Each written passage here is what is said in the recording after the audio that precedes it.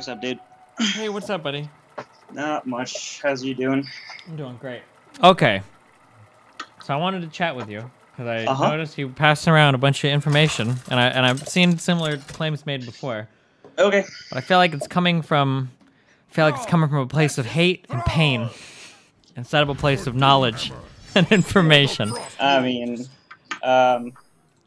So your argument is essentially that you should never get married because the risks of divorce always outweigh the benefits of getting married, right? I don't think. Well, I wouldn't say never. Well, I mean, isn't that exactly what you said, though? Or go ahead and tell me exactly what you'd like to say, so that. So basically, the idea is that for the majority of guys that. Sorry, I'm just getting over a cold. Yeah. No problem.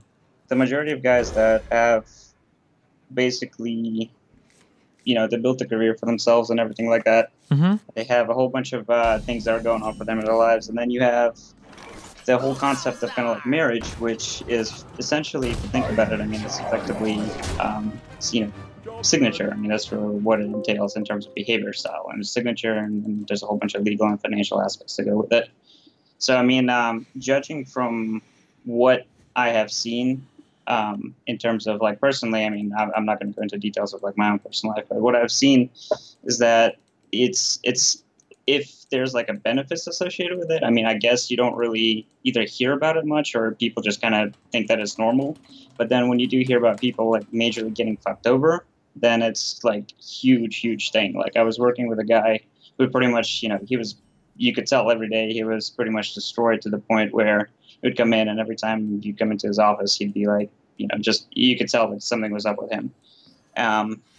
Financially, morally, and everything like that, because of primarily the finance system. There was like kids involved and everything like that. So it's just kind of one of those things that, personally, I just feel like it's not really a good idea for general men to be looking at marriage. I mean, okay, I would say it's like, because you think you know one guy that maybe got fucked over, possibly by being married.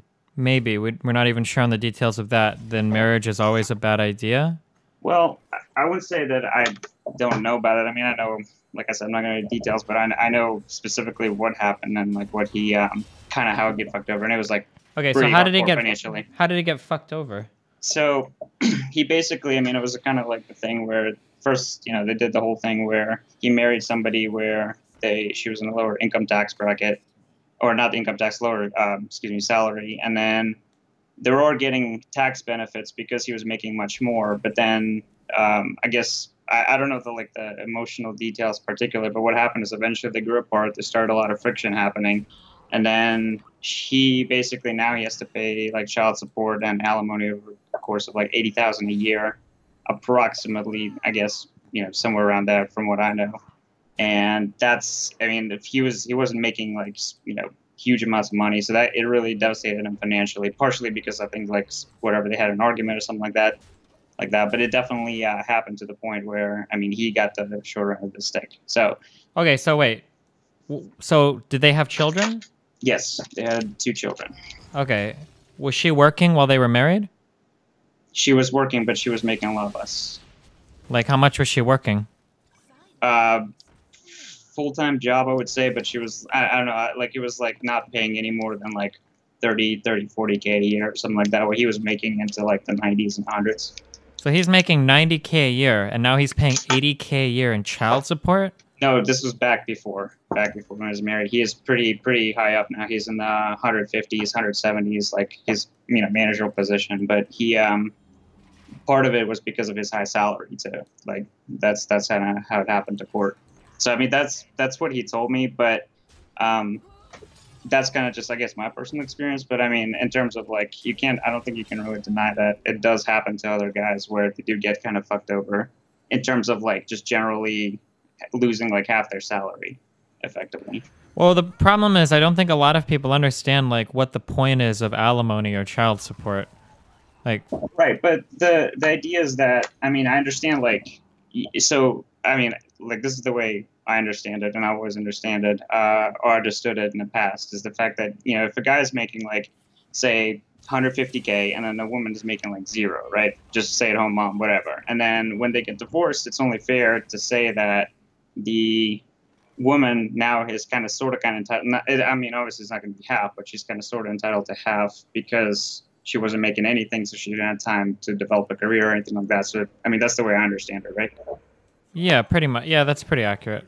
Okay.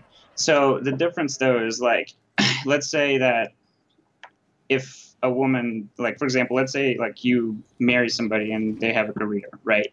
And then they can say like, okay, well, they're just gonna be a stay-at-home mom, right? So let's just say the woman just has to quit her job and stay home mom and take care of the kids, and the guy continues like making his career and everything like that.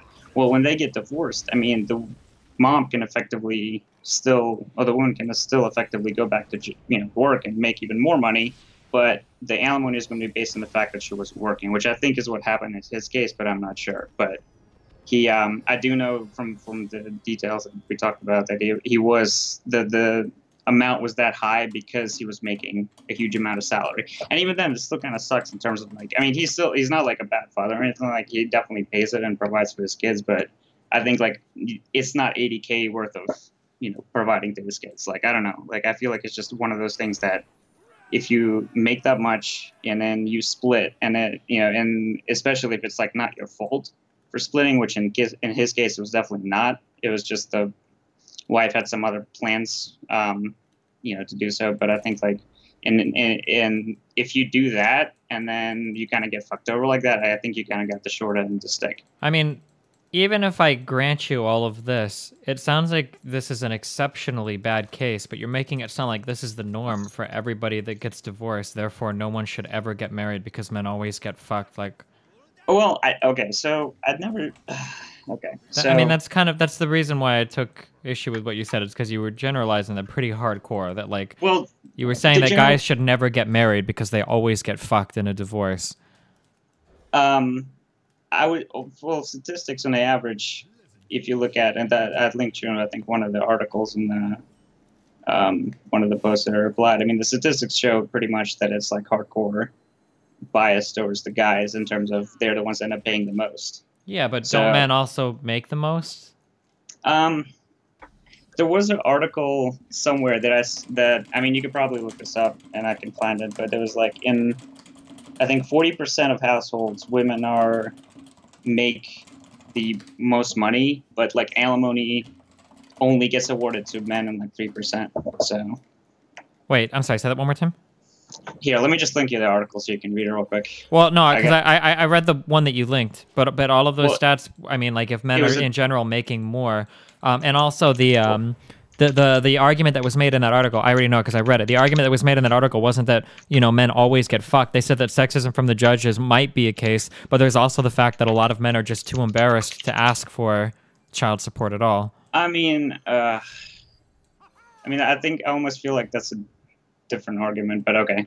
I mean, because then you start to get, it's like, well, did you do everything right? Did you do everything right in the divorce? I mean, sure. Like, let me just say this, because I agree that, okay, so I will go back and I say, like, yes, I was wrong in the sense of saying that, it's probably a bad idea for every man because it's not like, realistically, it's not that bad. But I think generally, I don't think that men should be looking specifically for marriage in the sense that, or at least they should have a huge understanding of what financials are involved and should take that risk very, very generally into consideration because I don't think a lot of people do.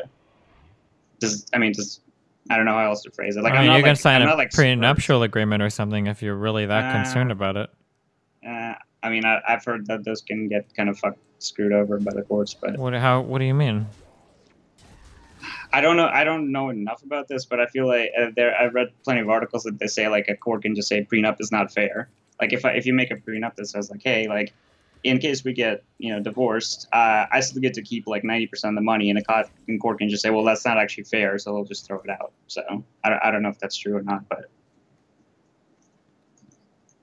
I know it works more with like property stuff. Like if you own property and you say like, well, I get to keep all the properties if we get divorced, and the court will say like, yeah, sure. I mean, it was your property, but like in terms of salary, they're still just gonna award it to the woman. So the article I was talking about, 1 second, I'll link it to you in Skype. God, where the fuck was it? Oh, here it is. the fuck is chat and Skype? There we go. This one.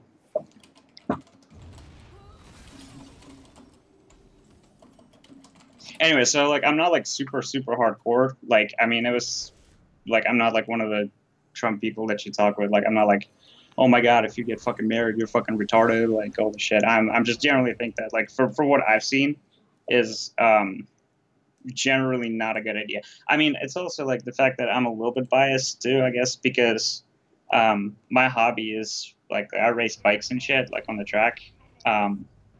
And there's a lot of guys there that obviously make a good bit of money, and a good portion of them are divorced. And I just hear stories like how they're always complaining about how they have to pay all that shit. Now, granted, some of it's probably fair, but it just seems like there's never a case of like a guy getting divorced and then he makes like all this alimony from the fact that his wife is making so much more. Well, that's really rare because typically men are the guys making all the money. It's much more rare for a man to stay at home while the woman chases a career. So I mean, obviously, I guess like the worry is that it sounds like a lot of what you're talking about is falling into like cognitive bias. It's like, well, I'm in a place and I know a lot of people and a lot of them have divorces and maybe some of them are fair, but I don't like. It sounds like you're making a lot of assumptions here to play into a particular argument.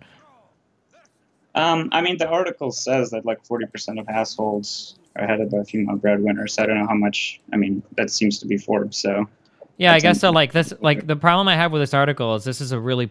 I mean, we can kind of go through it and I'll read it and list some of my problems. Like this is like really bad. Some of these numbers seem really bad. So of the 400,000 people in the United States receiving post-divorce spousal maintenance, just 3% were men, according to census figures, yet 40% of households are headed by female breadwinners. But that number doesn't really tell us anything. What we need to know is what percentage of divorces where there were female breadwinners occurred did the men end up not receiving child support, right? These two numbers are actually completely and totally unlinked, so I don't know why the author would start off. Right? I mean, they are unlinked, but I mean... Like, if wouldn't you think that'd be more like I don't know what to think, but when you're making, but the problem, the whole point of doing a research article like this, like you would never present an article like this to like a professor or something, and when the professor's like, well, these numbers don't really line up, you go, well, but wouldn't you think that's how it would work? Well, no, the whole point of doing research is to get an actual answer, not an answer based on intuition. So let me kind of explain it. Well, let me ask you this question. So like, when you talked about the benefits, like what specifically are you talking about? Just like, because you mentioned like legal, financial benefits. For tax purposes, there's a ton of benefits there. I mean, if you want to go over all of them, here you go. Well, just like generally, like the ones off the top of your head that you know. Off the top of my head, I know that there's a lot of shit related to medical related stuff. I know that legal and joint property rights and joint accounts and shared assets and stuff like that. I know there's a lot of strange stuff that goes on in terms of marriage stuff. I mean, like there's a Wikipedia article. There's over like 1,000 some fucking provisions for people that are married. For the different benefits that they receive for being married. This is one of the reasons why gay people make such a big deal about not being allowed to be married but getting civil unions, because civil unions don't get all the same benefits that actual marriage does. Okay, so if you have, let's say, like without going into like, because there's a concept of reality, right? Like we can argue about like hypotheticals left and right, but there's in reality stuff happens and people do get married and everything like that. But without like taking that into account, if you look at, for example, just the benefits involved, right? Like let's say just from a financial standpoint. Well, okay, you might save a little bit on taxes, right? I mean, there's like, I guess might be able to get a lower mortgage rate. All of those add up. But let's say, for example, that, you do end up, getting divorced and then you end up having to pay like a whole amount of alimony for like pretty much almost, I don't know, how long does alimony usually last? Is it for the rest of the life? I don't think it's for like, I didn't know. Sorry, I don't think it's for life. Okay. Well, anyways, let's just say for like a long period of time, right? Mm-hmm. So, I mean, financially, if you just like subtract those two numbers together, I mean, you basically have a risk, analysis type of, or you have like a risk analysis type of thing. Well, is it worth it? Or is it not worth it, right? And yeah, but I mean, I get it. But again, your risk analysis there is operating under the assumption that all alimony and all child support is completely unfair, and if some of it is rightfully earned, then I mean, so unfair. So, okay, well, a child support, I mean, that's pretty straightforward, right? Like you're going to be supporting the kid no matter what, and if the woman has custody, then you're obviously going to be paying her. But like alimony and stuff, like I mean, is it? I don't necessarily. I mean, I agree in some cases it's fair, but like I don't necessarily think that it's like just because you have to pay alimony doesn't mean it's like completely right. I mean, there's cases where, for example, the guy pays alimony and like some of it goes towards the wife, some of it goes to or alimony and child support, and some of it goes like towards the kid, but like a good portion the wife gets to keep for herself. Right? Like, Okay, I wait, mean, hold on, wait. You know that alimony and child support are two completely different things, yeah. right? No, I know, but like Okay, the 'cause you total keep- sum, the total Okay. sum of everything, right? Like, because you can't really control that. I mean, if you give a certain amount of money to check, right? Like, if you like, let's say $100 towards child support, and the wife only spends like 20 of it towards the kid. I mean, she can use the 80 for herself. I don't know what the legal repercussions are of that, but I mean, I'm sure that happens. I know it happens because the guy did work. I mean, he has no reason to really lie to me, but that's exactly what he told me. That a lot of it money goes for her own personal uses instead of just like the child. So So what? I don't know, man. So I mean, the state is the one that determines how much it costs to raise the kid. No, like. Yeah, but again, what I'm saying is like if like so let's just say I'm in a pretty wealthy, affluent area, right? And it's a lot to raise a kid because like the cost of daycare and everything like that goes up. Cost of living and everything like that. So if you pay child support, but then the wife goes and says, okay, well, we're just going to move somewhere to where it's cheaper, for example. I mean, you have to fight then another protracted legal battle to get that lowered, and I mean all of that accrues lawyer costs and everything like that. I mean, you can't argue that there isn't like it's not a foolproof system, right? I mean, Well, it's not a foolproof system, but the reason why people always get so hung up when they're talking about all of this is that when the courts are doing this, the courts aren't usually trying to determine what's quote unquote fair between the man and the woman. Usually, they're trying to do what's in the best interest of the child. So oftentimes they're going to lean on the side of caution for right, the one who has the child, and if women more often than not have the child, I mean, it seems kind of like. Yeah, but I mean, again, it goes back to the whole thing where if you have a child and the woman gets custody of it after divorce, and then you have to pay child support plus alimony, well, how do you know that like all of the money that you pay towards child support is going to go towards child support and not like half of it go towards the child and the other half of it as like just play money, I guess. Well, I mean, if you think the child is being mistreated or abused, then I mean, you can always call Child Protective Services and then get a re-rolling done on custody arrangements or whatever if you think that that's like a legitimate concern. Yeah, but I mean, it's like, what? So go back to the example of affluent area, right? Like if the court determines, hey, it's a lot to raise a child because like if you basically, I guess the reasoning goes like this: if the child was with you and you both were making the money, then the combined income of like let's take my coworker an example for like 240K would mean that kid is like has a pretty damn good life, like whatever. Like wait, if what? Say that again. If my coworker was still together with his wife, okay, and they had a kid, and it's expected that kid would have a pretty baller life, like pretty much, because the coworker makes a lot. So for 240K combined, the kid would have like, a good amount of money invested into him, like best schools, okay, best whatever. So as soon as they get divorced, then the courts can say like, all right, well, let's say if, now that you're divorced in the best interest of the kid, like it's wrong to punish the kid. So we're going to assign a large amount of child support payments so the kid can have that life, even though the wife has custody. So with that regard, if you have that sort of arrangement, then what I'm saying is like the kid could have like a normal life. Like he doesn't have to have expensive toys and anything like that. But because of the fairness of how the courts assign the system, or that apparent fairness, then basically the wife gets extra money effectively. I mean, that's the way I see it. Is that the way that alimony is actually determined though, and child support is actually determined? That's what my understanding of it was. I mean, I've never heard of a case where because the woman gets custody and she makes a lot less than the child is expected to have like a lower quality of life. I mean, from what I've seen, I mean, my coworker is just one example, but I've known there's some other people too. It's the alimony and everything payments get determined based on like what the combined salary would be pre-divorce. That's the way I see it. I guess first, I never remember this happening, I guess, because I pay child support, and it seems to me that when we did it, they literally just factor in the income of both parents and then how much income is quote-unquote needed. Right, but were you both making this like approximately the same amount of money? No, I was making 100K and she was making 20 or 30, I think, maybe 25, because she was working part-time. Okay. Well, I mean, if you, I don't know how your legal proceedings went, but I mean, there's a lot of, I mean, for at least for the case of my coworker, I mean, she ended up with a lawyer, a very good one that was in his best interest to get her as much money as he could because that would have directly go into his fee. So he ended up getting the house. That was his thing, but Does the mother have 100% custody of the children? she has the main custody, and then the father has visitation rights. Oh, so is something else going on here? Or? I don't know. Because in order to get that kind, that makes it sound like the dad fucked up or something bad happened if he lost that much custody.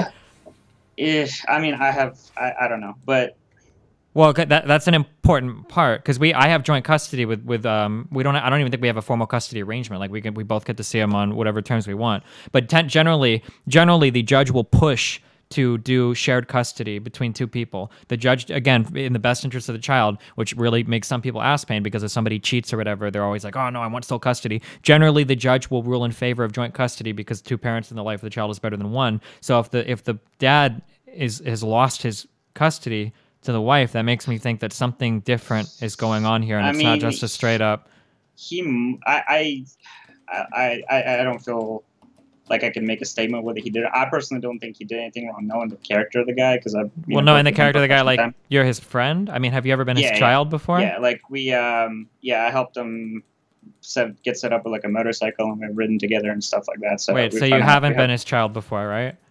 I have not been his child before. Okay, so how could you possibly know? I don't know. That's what I'm saying. I'm just making a best guess. So, but I don't know. You're right. Like it could be that he fucked up. But well, because I mean that changes a lot of this conversation pretty significantly. Because it seems like you're basing a lot of your experiences and feels on your friend's example. But I mean, from the guys that I raced with that I know that got divorced. I mean, most of them, from what I've heard, that kind of conversation. A lot of with the kids, some of them did get like the equal custody where, it's half time pretty much, but salary essentially gets split in half for like alimony and child support. That's the general thing that I've, so far as what I know. Because I haven't seen anything where they say like, oh, just because you make less, that means you get less money from the start. Like if the guy was making, like 100K and the one was making 20K, then it'd be somewhere in the middle of like, the kid is expected to get like a share of the combined salary. So the guy would always have to pay more. I guess I would be interested, in your case, I don't know if it'll happen or not, but when people are sharing anecdotes like this, they tend to exaggerate. I would be really curious in seeing the actual court papers and the actual judgments like from the court for what is supposed to be paid and who's liable for how much. Rather than my friend said that, like he's got to pay half his money or whatever. Like, I seriously doubt that. No, I mean, I agree. Like, my example is definitely anecdotal, but sure. And I can counter all of this with my own anecdotal because I divorced from my first wife and I don't pay any alimony to her. We never did any of that. And then I'm paying child support right now, but I'm totally happy and fine with that arrangement. So the only thing I know from, well, actually, no, I wouldn't even go too far to say that because again, it's going to be. Everything is basically word of mouth. I mean, I have a good reason to trust the guy, but I can't really, in this type of argument, I can't really put that as evidence. So, if I'm somehow managed to get the papers, I'll send you a message. But sure, I don't think it's gonna happen. But generally, my general sentiment, I guess, on this entire thing is like I think that if I were to rephrase my original comment, I mean, it was kind of memey. I do see it now. I mean, I just kind of typed it up, but I still think that like. Marriage is something every single guy should be like highly cognizant of. Like make sure that you're making like the right decision and everything like that because the repercussion. I mean, knowing what it did to the guy. I mean, he's kind of like emotionally destroyed just because of the fact that the finances and everything like that. How he has to like pretty much scrounge a lot of money now just to pay that much. So I mean, if that's actually true, if that's actually what's going on, if he's struggling to make ends meet. As a result of how much alimony he's paying, he should probably contact the state and get like a re-ruling on his shit. Like you can do that. You can renegotiate your child support if you go to the state and incomes have dramatically changed or something, or if you have like a failure to meet your responsibility or whatever. Like, yeah, I mean, he was. I guess. I mean, I don't know the specifics. I've never personally been through any of that, but I just like I said, all my stuff is kind of like. It is very anecdotal in the sense that I mean I've never really seen actual papers or really heard of it, but I do have a whole bunch of people that I personally know that have been through like divorces and stuff, and that's kind of like my general idea of where I get all it's kind of sort of all my information from. So it's definitely more than just that one friend. In the other cases, they're not as severe, but for the most part, it seems like the guy always gets the shorter end of the stick. Gotcha. So that's pretty much it. But I mean, like I said, I don't think like any guy should not get married, but I think it's just one of those things that it's very, very, very easy to just go down the wrong path. Especially, I mean, I think divorce rate statistics are like falling, but it's still pretty high. Last time I looked it up, but yeah, and might then average marriage age is like what? It's like 20s, and then the divorces happen in like 30s, I think, like that, or some shit like that. So, and that's right where the guy is like, essentially building up his career. Because by the time he's like 30, 35, he's established and pretty much has all the stuff. But like that period between 20 and 30, there's a lot of shit that can go wrong. So. Okay, well, hey, it was a good conversation, buddy. I would be a little careful on all the anecdotal stuff. I don't think that nobody should get married. Although it sounds like I don't think you're quite saying that, right? Yeah, yep. Like I said, I'm not super hardcore up like the Trump people you talk to. Sure. All right, well, hey, good luck, buddy. Thanks for the conversation. All right, peace out, man. Rip.